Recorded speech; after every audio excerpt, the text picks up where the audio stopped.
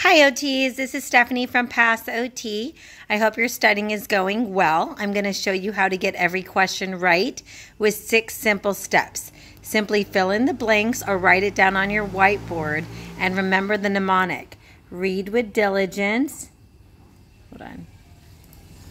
Read with diligence and patience before answering. So step 1, R for read the question carefully. So here's the question. Henry, a 42-year-old software engineer who has multiple sclerosis, uses a standard wheelchair for mobility.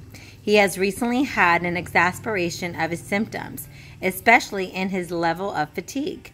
Henry also complains of more severe upper back and neck discomfort and increased weakness in his upper extremities. He works in IT and his workstation is equipped with a computer monitor adjusted to eye level and a wrist rest in front of his keyboard. Henry currently remains seated in his wheelchair throughout his workday, and he states that he plans to continue to do so. Which modification would be most beneficial to recommend to Henry so that he can continue sitting in his wheelchair during work tasks without exacerbation of his symptoms even further? Step 2. Where is the question at in the OT process? It's in the intervention stages. Step 3, D. D for disease or diagnosis.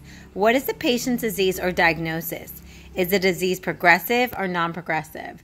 Well, he has multiple sclerosis, and the type of MS is not stated in this scenario, but we do know it's chronic. Most people with MS have a relapsing remitting disease course. They experience periods of new symptoms or relapses that develop over days or weeks and usually improve partially or completely.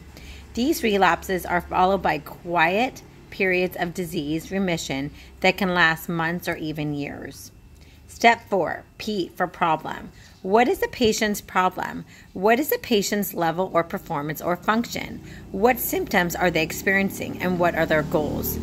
Well, there is exacerbation of symptoms such as fatigue, upper limb weakness and pain, back and neck.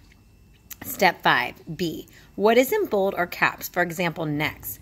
What is the question specifically asking? If no bold or caps, what would you highlight as being essential to answering the question? What is the most beneficial modification to recommend to Henry so that he can continue sitting in his wheelchair during work tasks without further exacerbation of his symptoms? Step 6, A.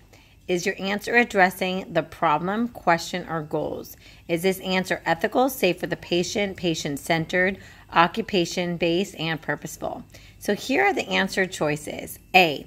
Moldable insert forearm supports and lumbar support. B. Foam cushion mobile arm support and a split design keyboard. C. Voice to text computer input system and touchscreen monitor.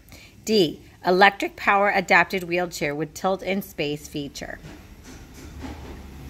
Well, we know that B is not correct because the foam cushion does not provide enough support and the patient shows some function and range with upper extremities.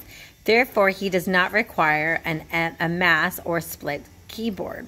C. The voice controlled feature addresses fatigue, but the touchscreen does not. D. This does not address ergonomic positioning. Therefore, A is the correct answer, which is moldable insert, forearm support, and lumbar support. The moldable insert can be customized to meet the patient's needs to ensure pelvic alignment and support.